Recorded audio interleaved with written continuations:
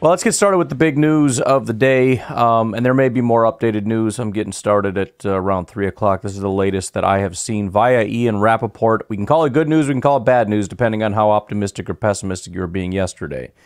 Packers quarterback Jordan Love, who went down with a lower leg injury late in his team's loss to the Eagles in Brazil, had tests on his knee today that revealed an MCL sprain, sources said. No ACL damage. Now, Ian is the only one that used the word sprain, which is a big deal. Everybody else is just going out saying, oh, it's an MCL, it's an MCL. Like, what? Like, what's wrong?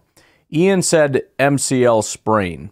Now, there's still gradients to that, right? Nothing tore, ACL's okay, ankle's okay, not high ankle, all this stuff, right? There's a lot of optimism, and that's good. I think there's no reason not to be optimistic. Until you find out otherwise, so I understand it. But let's take a look real quick. I've been lately posting a lot of this stuff. I call it Doc GPT, because essentially I don't know what all these things mean, and so I go over to AI and ask it what it means. So let's go through some of this stuff. There's essentially, because it is a strain, there's a couple things. There's 3 grades, grade 1, 2, and 3. There's a mild sprain, moderate sprain, severe sprain. Let's start from worst first, because why not? Symptoms: complete tear of the MCL. Now, again, I don't think that's it, right? But it says severe sprain, whatever. Let's just go through it. Causing significant pain, swelling, and instability. Recovery time is usually 6 to 8 weeks, but it could be longer. Listen.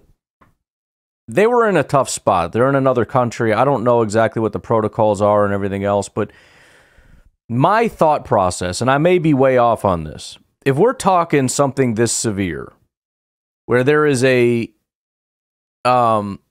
significant pain, swelling, and instability, maybe they don't have a brace to put on them. I don't know. But a lot of people have pointed out how, there's video of him walking around the sideline. There's video of him walking down the plane by himself. He looks to be walking a little gingerly, but that's it. I feel as though the team would be taking further precautions if he had... So let me tell you this for an example. Talking to my half-Mexican attorney, he was kind of going through, obviously doing a lot of deep dive stuff, looking into some of this. One of the things that'll happen when you have, for example, a tear or severe thing, whatever, is when you don't have that stability anymore, right? And your leg is not able to sustain itself. First of all, I tore my ACL. I re-injured my knee 500,000 times. I never went to rehab. I never got it surgically repaired, nothing. Complete tear. I just left it.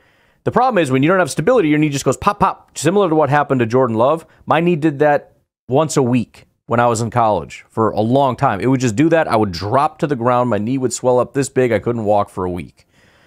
I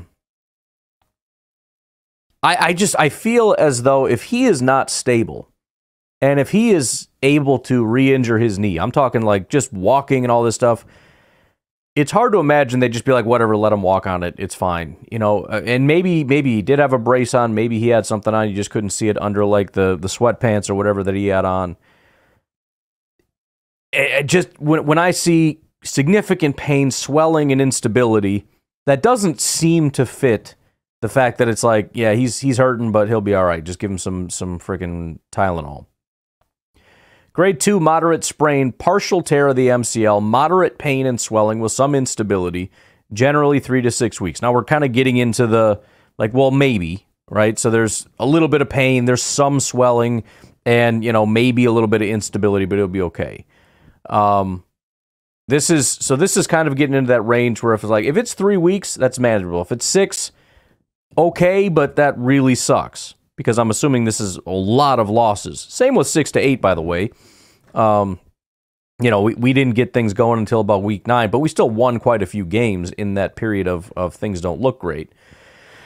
I don't know if that's going to happen. But here's the more positive one here, which is a mild sprain.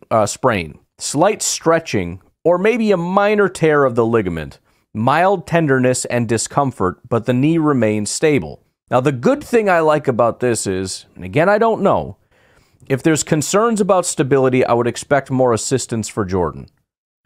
If there's no real concerns about the stability aspect of it, and it's mostly a pain management and swelling management thing, we're in this mild sprain range. It's not really so much a tear as it is a stretching, which leads to pain, discomfort, swelling, etc. But beyond that, that's really all we're dealing with here. Recovery timetable is typically 1 to 3 weeks. Treatment is rest, ice, compression, elevation, RICE, and possibly wearing a brace. Physical therapy to restore strength and range of motion. Return to play with proper rehab. Jordan could potentially return to the field in a few weeks. Now, there have been other examples. I saw Boss. I tried to look into this a little bit, but we'll do that in a little bit later once we get more details on how serious it is. But he had pointed out a couple of guys that, I mean, maybe missed a week, maybe even less.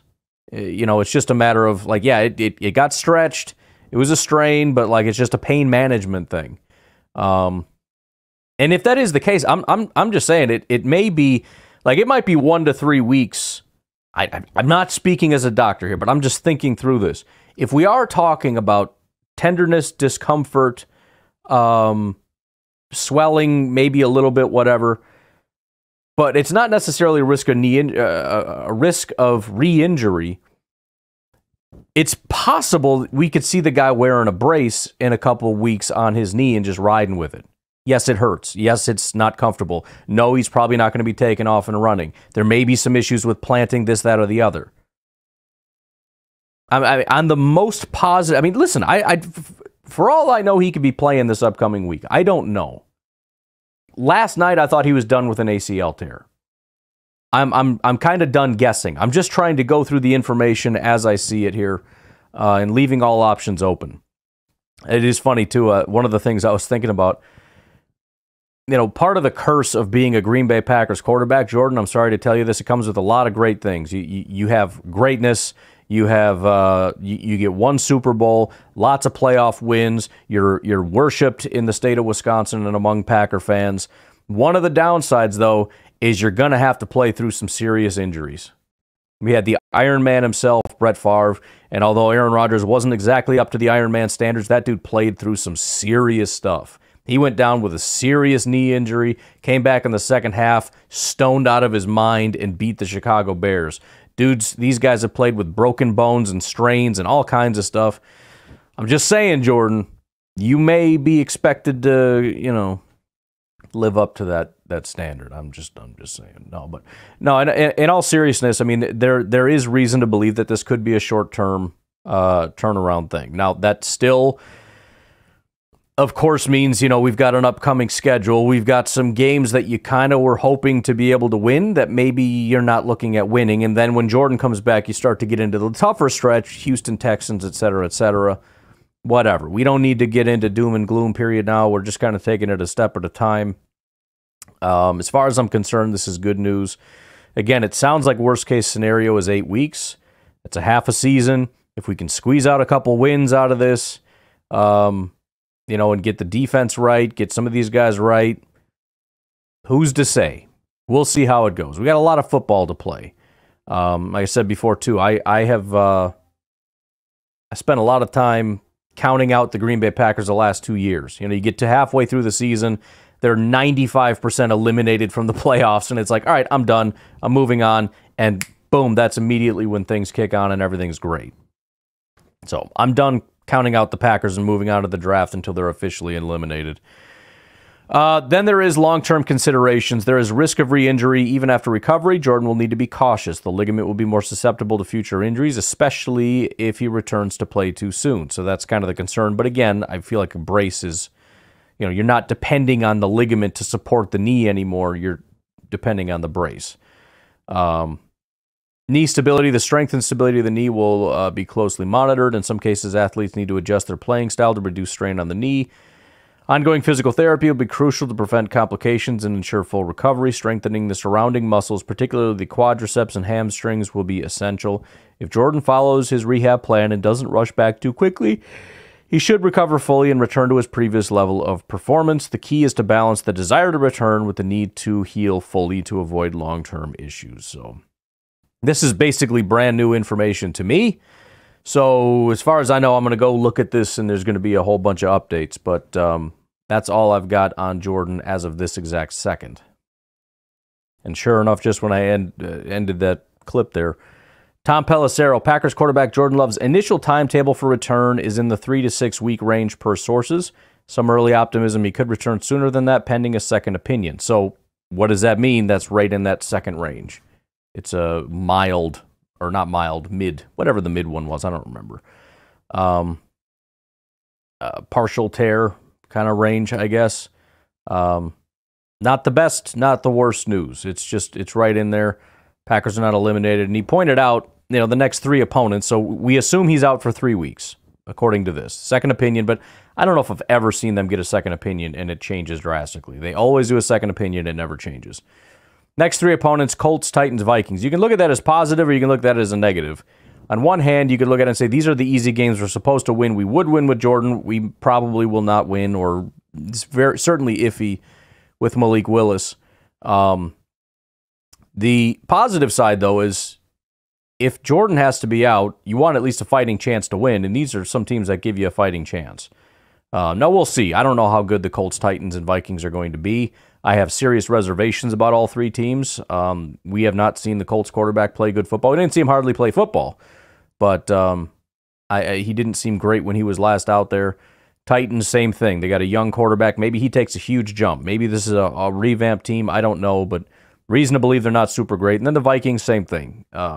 Presumably not going to be a very good team, but who knows? Maybe the Sam Darnold thing is going to be, he's a moderate player, good play caller, great wide receiver. Defense can figure it out. I don't know, but I think the Packers have a fighting chance over the next 3 weeks. Beyond that, we'll see. Hopefully he comes back sooner rather than later. We got to see what the Packers decide to do at quarterback. We'll see if they put Jordan on IR, are they going to go out and try to get another quarterback? If they get another quarterback, is that going to be a quarterback to replace Malik Willis? Because Malik was meant to be more of a stopgap. He was more of a developmental guy. Like, if he goes out for a quarter, if he goes out for a play, if it's maybe a game, fine. But we want him to be a developmental guy. We were not planning on him being out here for 3, 4, 5, 6 weeks. We'll see. Lots more to figure out, but that's all I know as of right now.